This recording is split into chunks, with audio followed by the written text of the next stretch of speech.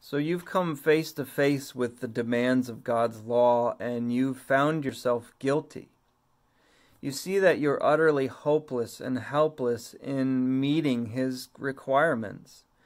You've seen 4 examples, human examples, that prove that you are not able to meet God's standard. Then you heard about God's one and only solution for sinners like you and me. You heard about Jesus, about who He is, what He came to do, and why He did what He did. Given all of this, how can this salvation actually become yours in this very lifetime that you live? This is where everyone who hears this gospel is commanded to repent and believe. You are commanded to look away from yourself and to look to Jesus alone for the salvation of your soul. And this is God and those that God is calling to salvation through this gospel, which is the power of God for salvation that God uses to save. They will come to Jesus for life. They will come to Him because, one, they will repent of their sin. They will repent of their sin by the power of God within them, working in their new heart and their new nature. Repentance is where God gives us eyes to see our guilt before Him and hearts to feel the weight of our sin against Him and Him alone, and to see that we are rightly punished by Him. That's what we deserve. Repentance is to stand before Him as judge, acknowledging that we are guilty and there's nothing that we can do to change that verdict. In this repentance, there is then a turning away from our sin because you mourn over your sin and want it gone. Then there is a joy in the midst of repentance as well, because when you truly repent before God alone, you know that God hasn't left you to perish.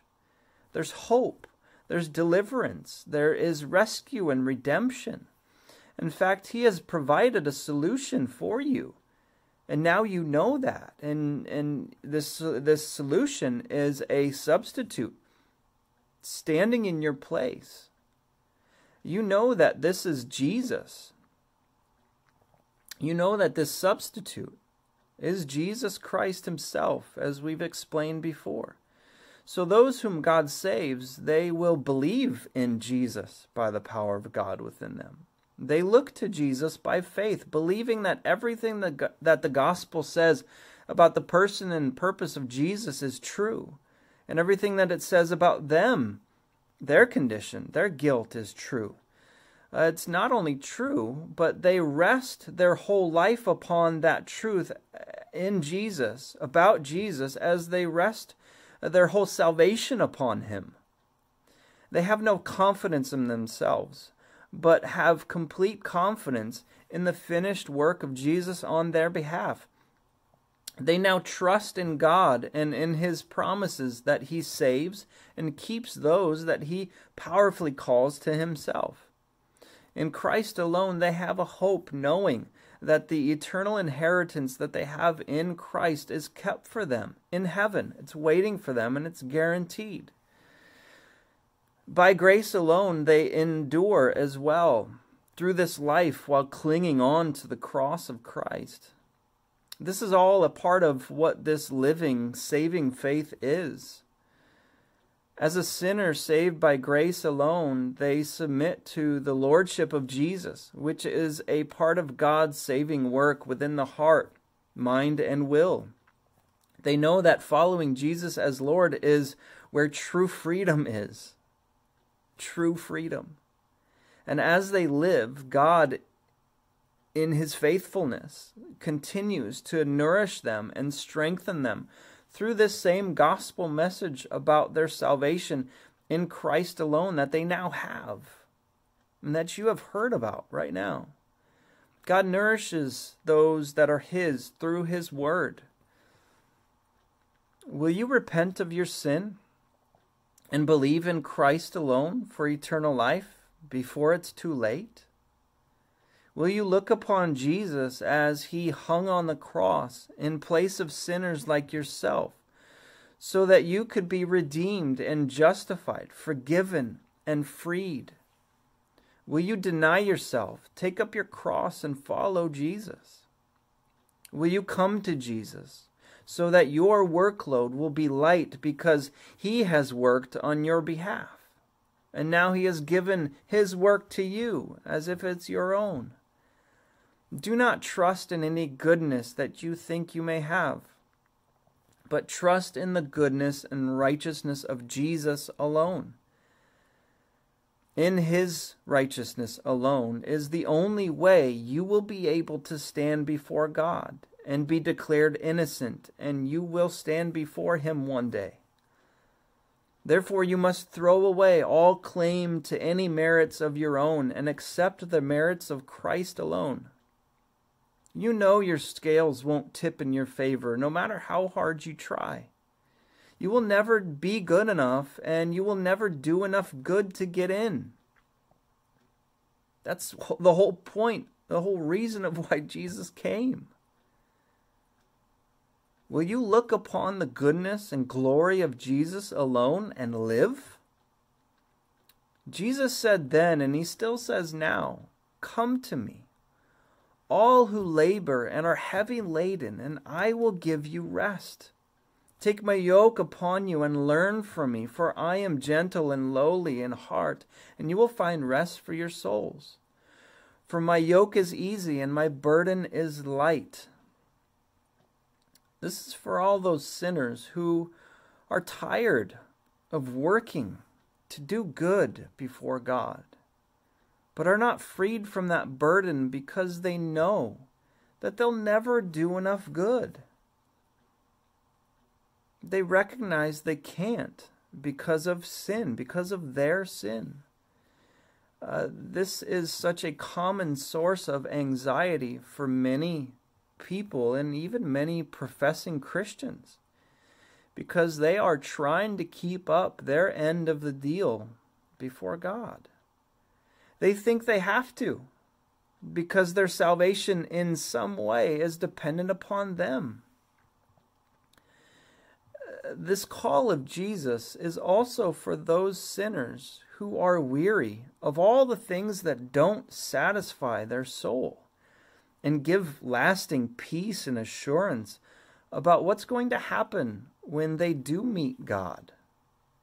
And this is for all of those sinners who know how sinful they really are, and under deep conviction humbly acknowledge that they have nothing to offer God, no matter what they call it or how much righteousness they think that they can offer him. They have nothing, and they know they have nothing. This is for them, because this shows their only possible place of refuge. The gospel, the saving grace of God, is for sinners who recognize by God's work within them, recognize their complete spiritual bankruptcy.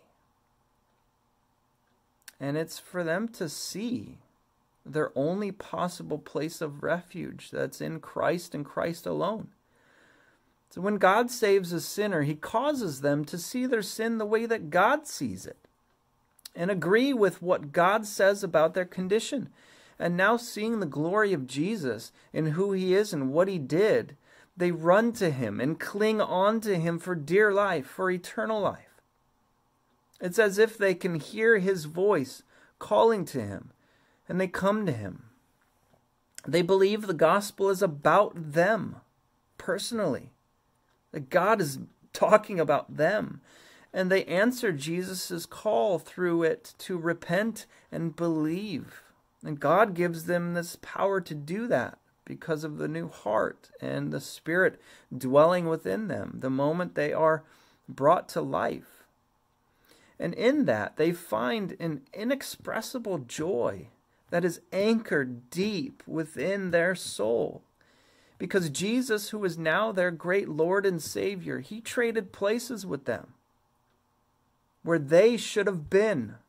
He traded places with them, and now, because of him alone, they can rest. They can rest from all their weariness and laboring, their toiling. And now they are innocent before God because of Jesus. They're freed from all condemnation because they are in Christ. They are united to Him. And now they are at peace with God, the God that they used to war against.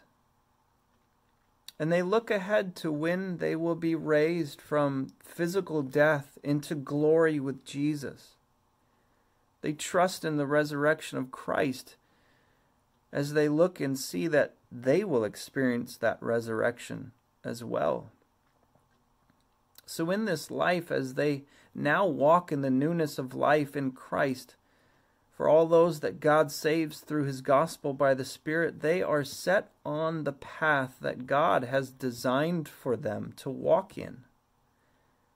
A path that has been set out way before you existed, before the foundation of the world. A path for His name's sake, where through their life, your life, if you come to Christ, He will bring glory to Himself in whatever circumstance you may face, no matter what it is. Will you come and find rest for your soul in Christ alone? Do so before it's too late.